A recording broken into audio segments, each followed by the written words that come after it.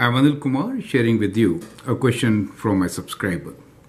Let me thank all the subscribers and viewers for participating actively, contributing in writing comments and excellent questions. The question here is, the length of a rectangle is twice its width. If its area is 288 centimeters square, find its width. So let's sketch one rectangle here. Opposite sides are of equal length. So let us say that width is W. So these two sides will be W and length be L. What we are given here is length of a rectangle is twice its width. That means length L is 2 times width, right? That is the meaning of twice its width.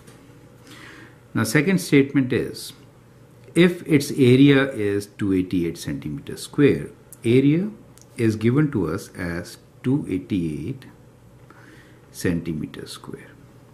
Find its width. Now what is area of a rectangle? We know area of a rectangle is length times width, correct? That is area of rectangle. Now we know area is 288, so let me write instead of A 288. So 288 is the area. We have two variables, length and width. Let's write length as 2W. See, in the first statement we defined our variables, length and width, right? And we related them. We are saying length is 2 times width. So I replace this length with 2 times width. And we already have times width here, correct? So I have done this substitution with 2W for length. Now let me divide this by 2. So we get 288 dividing both sides by 2. And on the right side, we get W times W is W square, right? Square of the width. 288 divided by 2 is 144. So 144 is square of the width. So what is the width now? So I hope you can calculate. Perfect. Let's rewrite.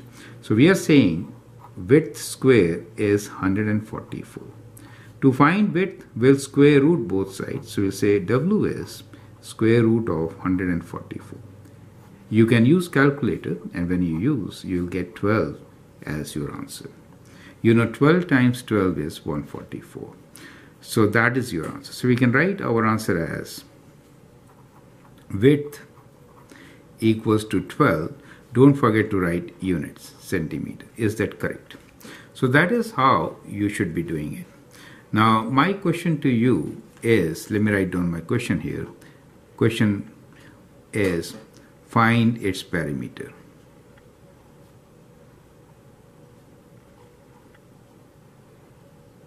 Okay, so that is what you need to figure out. So I hope that makes sense. Feel free to write your comments, share your views, and if you like and subscribe to my videos, that'd be great. Thanks for watching and all the best.